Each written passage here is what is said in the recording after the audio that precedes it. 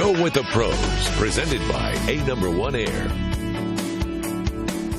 Welcome to the 5th episode of Good Morning Texas with the Pros. We thank our official home pros, Sherry and James Green, for being here. We also have A#1 Air Pro Patrick Castleberry. Great to see y'all. Good to see you. Good to have you you. here. It's been an interesting spring so far. Hot days, cool days, makes it hard to figure out. It really does, but I think the hot days are really coming, and it's time for people to really take care of their air conditioning. Okay, after almost 30 years in the business, you guys know a couple of things about how to prepare for summer.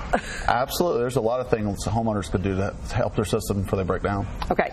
I know I could use some tips personally because I tend to not do that kind of thing. So, Patrick, what simple tips do you have for homeowners who are watching? Change your air filter.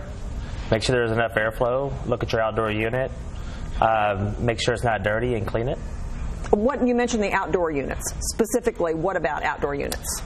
Basically, at the outdoor fins, if you see debris from like the weed eaters, lawnmowers, things like that, take your water hose.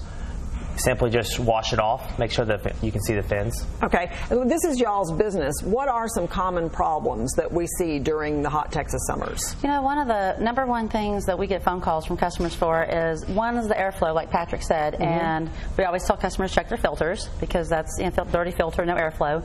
But the other thing is they see ice frozen on the outside of the unit, and they kind of panic because it's all froze up. So what causes it to freeze up? Usually the most common problem is a dirty filter, or it could be low in refrigerant. When that happens, if they check the filter, make sure all the power's on, they do all those steps, I would recommend them to call us. How's it become low on refrigerant? Usually a leak somewhere in the system. Oh, okay. Which causes the coal to freeze. Okay, so it's clearly important to have your refrigerant levels checked. That's something that you definitely want to do. You have some great offers, in fact, for checking refrigerants before it gets really hot, when you don't want to do it. This year, actually, there's going to be a refrigerant shortage.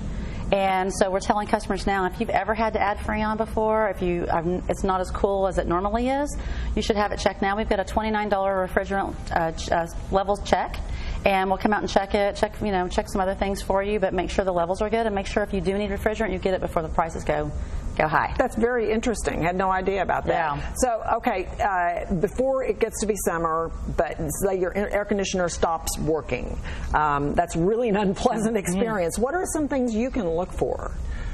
I'd make sure, like right now, when I went home, I would make sure I turned the system down to whatever setting you normally do that. Make sure it satisfies. Don't run too long.